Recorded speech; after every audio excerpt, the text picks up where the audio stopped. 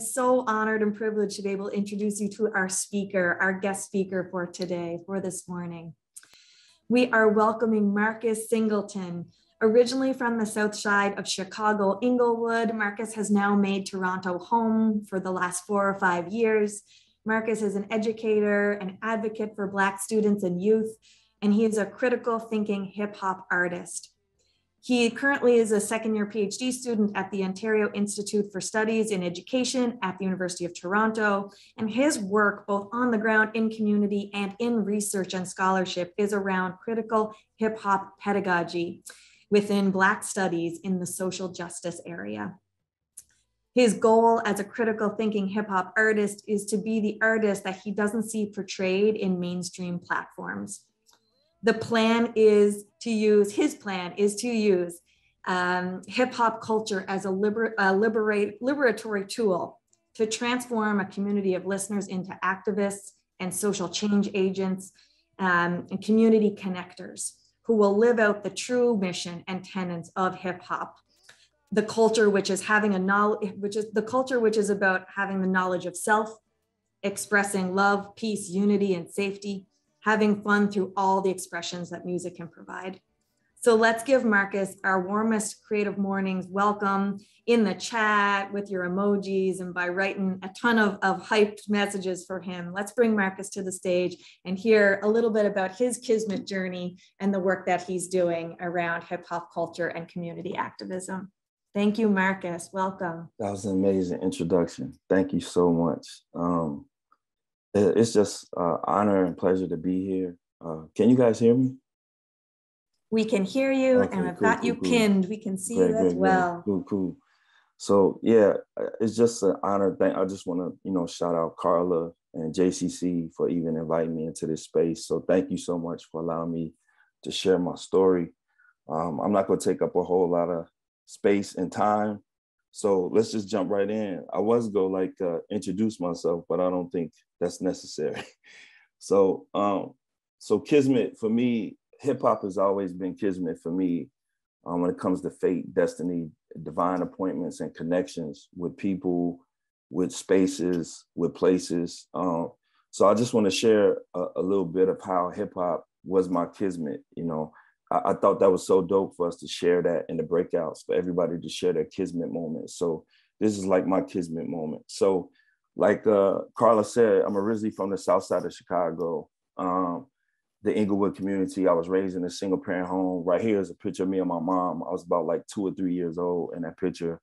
And so my mom was, as my mother was raising me, without my father around, I was always looking for different voices and different,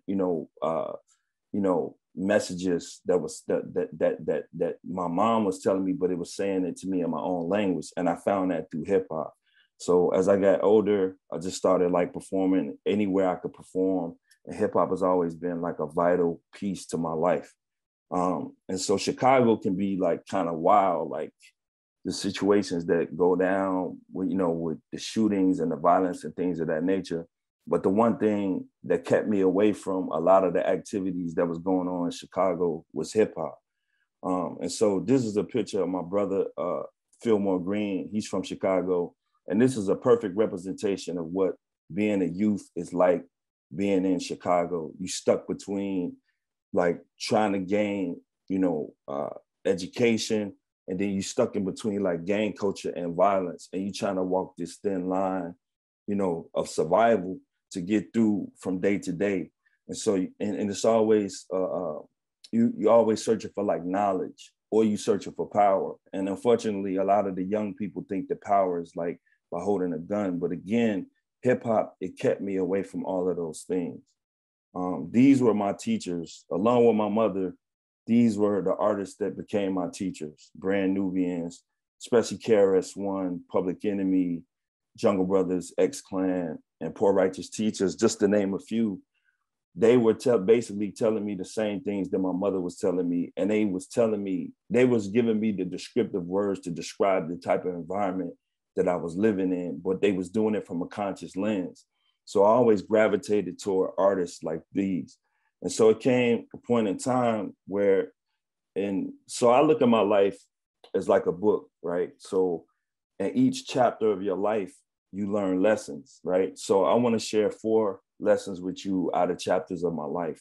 And one of the first lessons is hip hop is a way of healing and building community. And the reason why I say that is because when I was coming up, I had a friend that lived on the south side of Chicago, and we would all like play baseball and stuff together, but he went a different route. He went the route of, unfortunately, the streets way, but we kind of like stayed on the straight and narrow. And it came a point in time when he lost his life because I guess he came up short on some money. The guys he was working for came and talked to him. They actually rang the doorbell, spoke to his grandmother, and walked him to the side of the house, and they ended his life. And so for me, I was dealing with that emotion. I couldn't believe how somebody's life can just be taken away like that. And so I wasn't the type of dude to respond like in a violent way. So I kind of like internalized that. But what helped me to like process it was writing. And so I was able to write, writing is what like relieved that pain that I had in my heart for the loss of my friend. And it also was an act of healing. And it made me realize that this is what I wanted to do. Even though I didn't even get introduced to like actually becoming an MC or artist until later on, but I knew that writing was going to be a huge part of my life. And so hip hop became that healing process and a way for me to build community. And, even in the process of me trying to figure out who I was, again, hip hop was there. It was my kismet to tell me what I wanted to do. I had no idea what I wanted to do with my life until I heard a song called Straight Out the Jungle by the Jungle Brothers. And I'm not gonna read the whole, lyrics of the first verse, but the first lines is educated man from the motherland. You see, they call me a star, but that's not what I am. So I was like, man, that's what I want to be. I want to be an educated Black man. I want to be educated. I don't want to be a star. You know what I'm saying? I know I'm a star in my own right, but I don't need anybody else's validation to tell me that I'm a star. So I could be a star in my own right, in the grassroots, in my community. And so that's what guided my emotions and my destinies and the connections that I was making. Hip hop was informing that. And again, hip hop was my kismet. And so with that being said, a lot of people don't even know that there are 5 elements of hip hop. You got graffiti, you got DJing, break girls and break boys, but the commercial term is break dancing. And then you got MCing or rapping, right? But the one thing that's not really talked about is the 5th element of hip hop, which is the knowledge and the understanding of who you are, having the knowledge of self, right? And so that is what guided me all throughout my life. And so that led me to chapter 2 of my life, which is lesson 2. Hip hop is not all about performance. It's about critically thinking and activism and community organizing, right? And so with that being said, back in the day, when you do the history, one of the founding fathers of hip hop, who started the Zulu Nation, which Zulu Nation was kind of like a non-for-profit organization, like hip hop's first non-for-profit organization that was about building community and was about activism, right? So this is like an example of one of their flyers, right? So the mission statement for hip hop is peace, love, unity, and having fun. And then it was all about knowledge, wisdom, and understanding. So before shows, they would have this thing called meeting of the minds before a party. And they would come and have these conversations about like, man, what's going on in the community? Well, we got gang violence. So how could we come up with a solution for gang violence? How do we come up with a solution for unemployment for the youth? How do we come up with like housing issues and things of that nature? So they started coming together and started organizing. And that's what hip hop is about. Because the very definition of hip hop, hip means to know, to be aware, to be conscious, and hop means to spring up and to move into action. A lot of people use the term hip hop, but they don't really know what hip hop means. And that's the definition of hip hop. And so going back again to my main mentor, one of my main mentors, KRS-One, he has a song called Hip Hop Lives. And in that song, he says, hip means to know. It's a form of intelligence. To be hip is to be update and relevant. Hop is a form of movement. You can't just observe a hop. You got to hop up and do it. Hip hop is more than music. It's more than performance. Hip hop is knowledge. Hop is the movement. Hip and hop is intelligent movement. So it's all about having awareness and a consciousness of yourself. Again, going back to that fifth element of hip hop, which is knowledge of self, and having the knowledge, understanding, and wisdom of who you are in order to navigate your life. And so that's why I'm in this PhD program, to create moments of kismet for other youth, so they can become more hip, more conscious, more aware. And they want to hop and move and be motivated to organize and change things. Because I see young people as change agents. They're just not given the kismet. They're just not given the opportunities to reach that destination and that fate. You know what I'm saying? So that's what hip hop is all about. And that's what my work is all about. So that leads me to chapter 3, which is lesson 3, which is we should always seek to be in counter spaces or create them. And another amazing space for me growing up to keep me away from what was, the type of activity that was going on the south side of Chicago was Black bookstores. And this right here is a picture of a bookstore, a different book list, which is in Toronto, one of my favorite. Every time I go to a city, that's the first question. I was like, where's the Black bookstore? So I can go to a bookstore. So a different book list is like one of my favorite places to be in Toronto.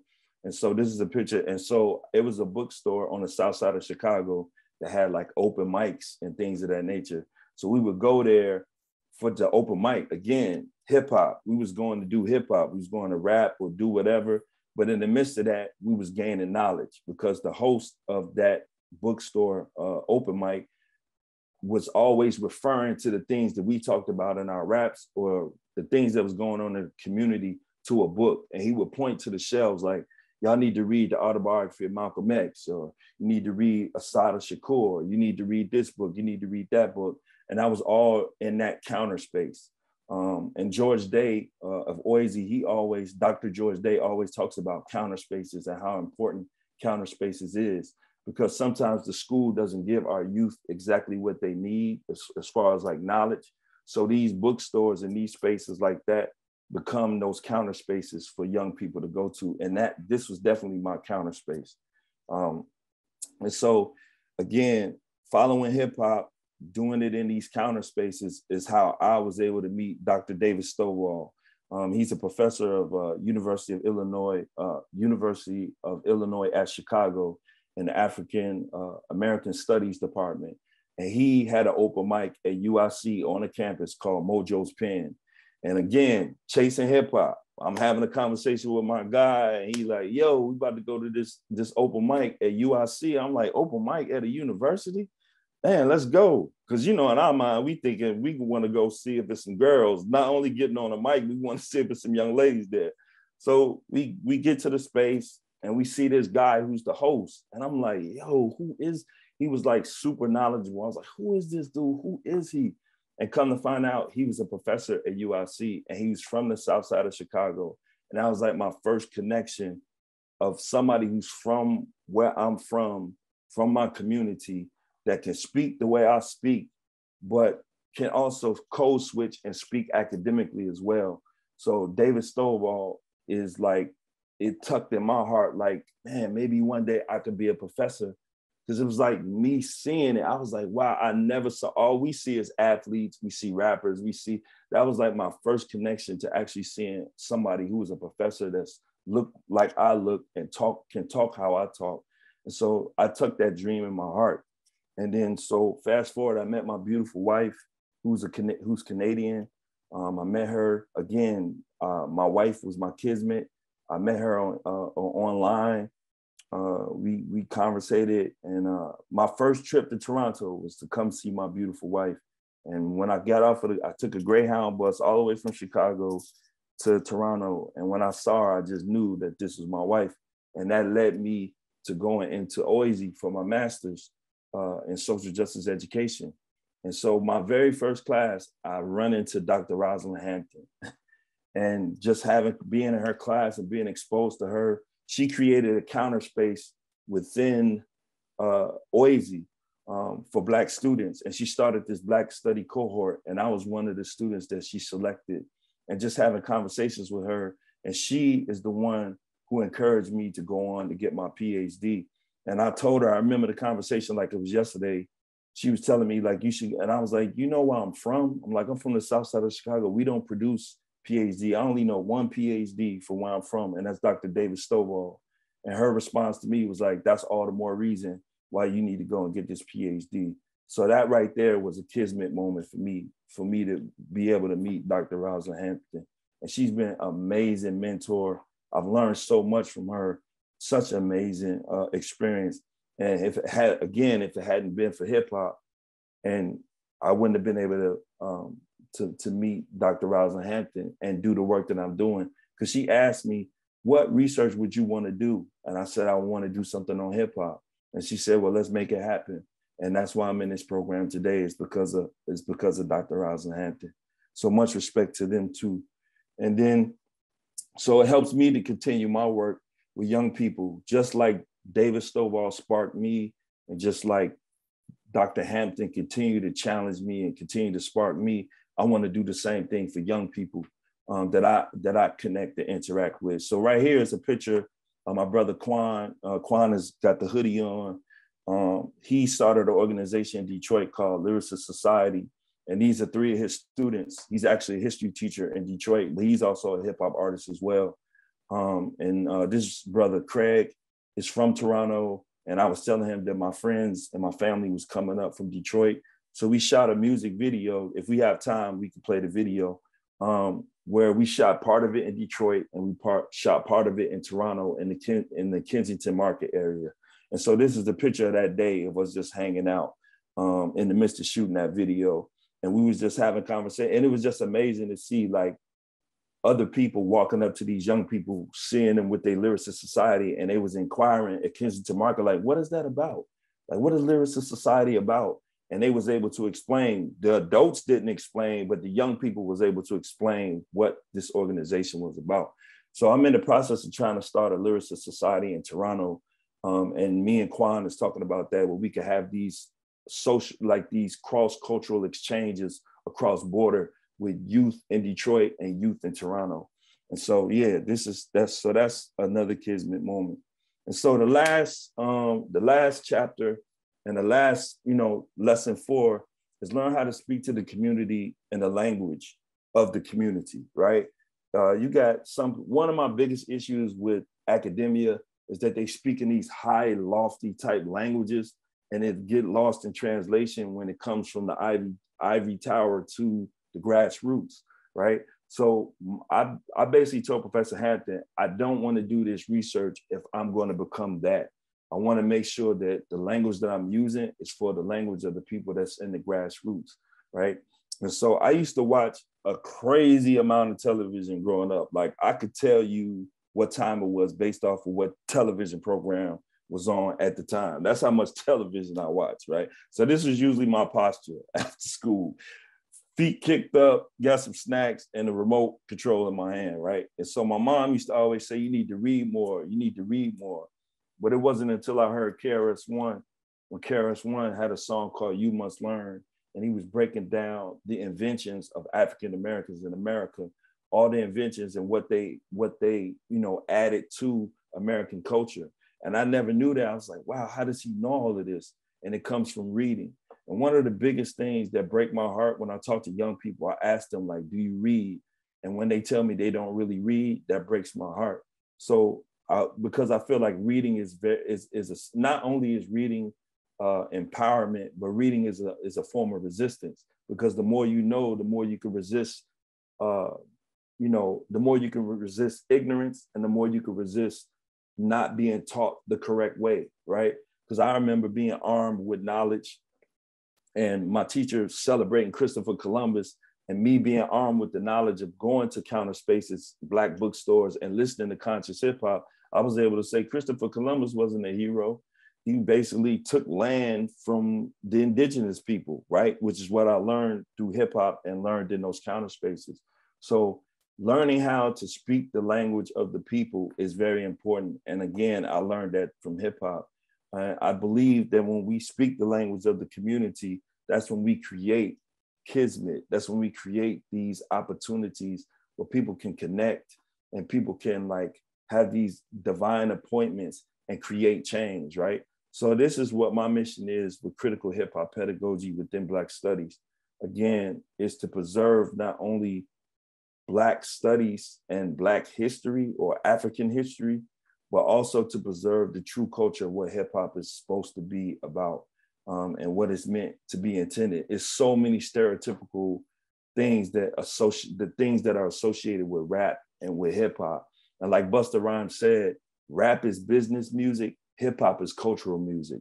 So it's all about having the knowledge and the understanding of yourself and love, peace, unity, and having fun. And anything that goes against that tenement is not hip hop. That's something else. It's my belief, right? And so that's why we want to implement hip hop within education, because I believe that hip hop within education can transform the minds of young people, can create these counter spaces, can make hip hop not just performative. A lot of people create programs just to see kids rap and dance, but it's not really, that's just a few aspects of it. It's also a critical thinking aspect to hip hop as well. And I think that's been lost in translation. And so that's what my work is to show young people the critical side of hip hop, to think and use your mind, to be mental giants, you know what I'm saying? And to like acquire all the knowledge that you can get and have a vision for yourself. Like I'm in the process of writing a book, which is a love letter to Black students. And one of the things I tell them is to have a vision, because without a vision, the people perish, right? So that's what Kismet to me is all about. And so that's my talk for today. I didn't want to take up a lot of time or a lot of space. This is my contact information. But I don't really like talking about myself and the things that I'm doing, but I am a hip hop artist. I have CDs, and I can give you guys some CDs to give to like anybody who came today. I got plenty of them. I'll just give them away. And then I'm still putting out music. I have wax. We only did 30 of these, and which makes it like art, you know what I'm saying? Where once it's gone, and those that have it, they have it. And I think it just increases the value of the art. And I'm a part of I have a podcast called the Boom Bap Chat. We have these 3 books that we put out, and you can get them on Amazon, and you guys have the links. And we're also currently working on a book called, we're doing a book dedicated to the native tongues, because we feel, again, like in academia, they only seem to talk about, based on the limited research I've done, you only hear the same names in hip hop and rap. Jay-Z, you may hear a Nas and Kanye or Kendrick or J. Cole, but you never hear about the Brand Nubians, the X-Clans, the KRS-Ones. And so that's what we created this book for, to introduce people to artists that you may not be exposed to, but that are not mainstream, but they're independent artists and they're doing their thing. So that's my talk today. I hope it inspired you. I hope it ignited you. And I hope that you become aware of your Kismet moments. You know what I'm saying? Be aware. And when you are aware of those Kismet moments, capitalize on them as much as you can. So thank y'all again for having me. Thank you for listening to me. And I just really appreciate the space. Peace, y'all. Peace.